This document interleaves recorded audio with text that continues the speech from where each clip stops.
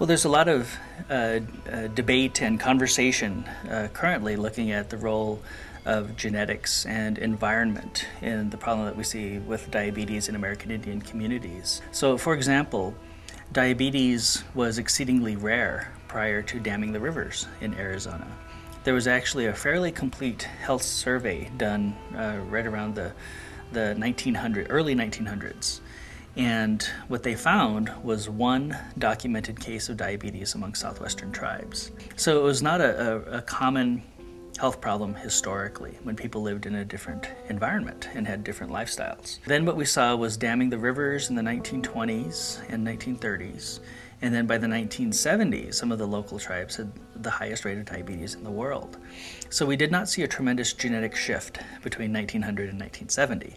What we saw was a tremendous change in environment and lifestyle. So when we look at the allocation of resources, again, looking at this from a policy perspective, we will work with some communities and spend many, many millions of dollars on genetics research in those populations. And at the same time, we won't spend $40,000 for a PE teacher. So we haven't prioritized the allocation of resources to reflect the needs of the communities. We've allocated resources to reflect the needs of policymakers and the medical research community. And this really is a social injustice. But looking at it from a broader perspective, we're seeing an explosion of type 2 diabetes around the world. It's not just American Indians. It's not just in this country, but in the whole world, in developing populations.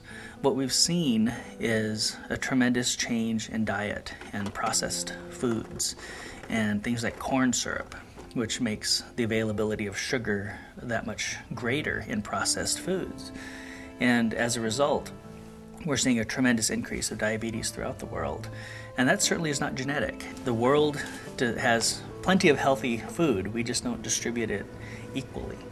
And the people who do not have access to healthier choices are the people and the populations that are suffering the most from diabetes.